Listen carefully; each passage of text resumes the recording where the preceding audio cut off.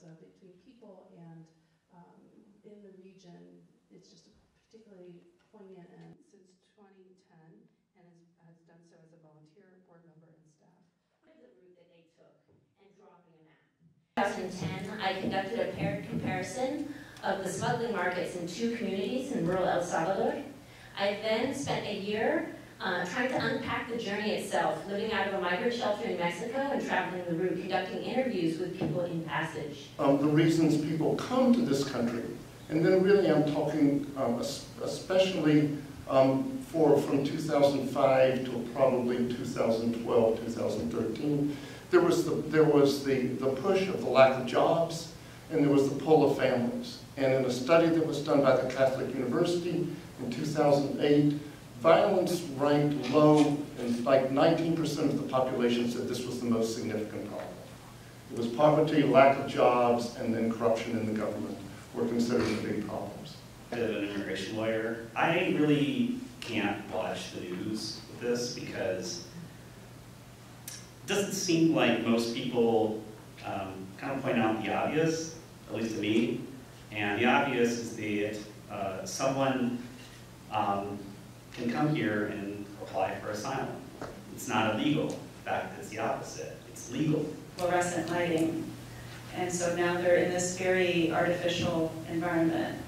And it's very difficult. And the jails don't often get translators in their languages. That drew this map told me migrants are migrants. It doesn't matter if we move. To be a migrant is to be exploited. And that was his experience of El Salvador. Director for illegal immigration, and we are working hard to remove this magnet. He used the word magnet. That's not my word, that's ICE's word. So let's have an honest discussion about the magnet in Wisconsin.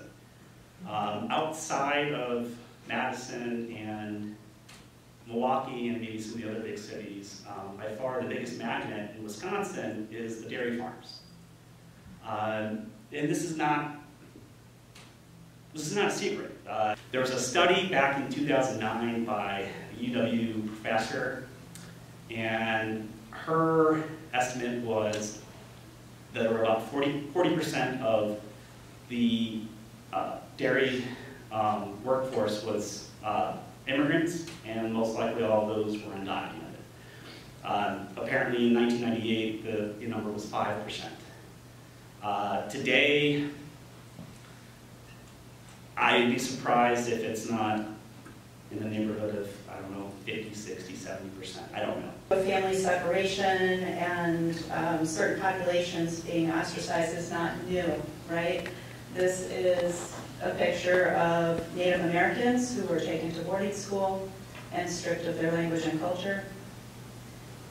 And also slave families were often separated at auction. And this sign is from the 1950s.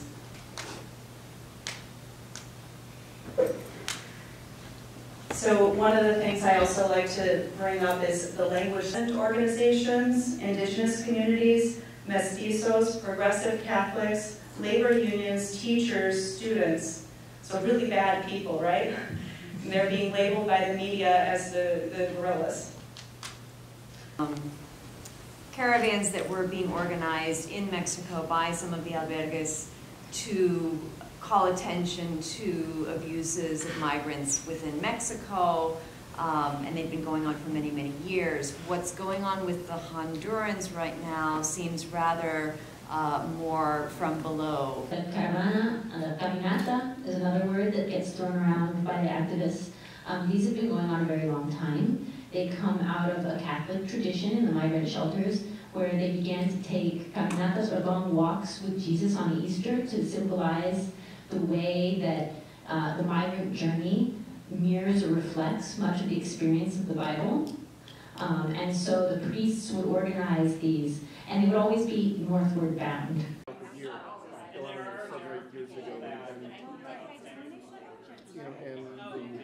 the time to learn the history behind what's happening, and so that we can get to the root causes for solution and understand how false and man-made borders are, and that migration is a human need, and that we should make it work for human beings.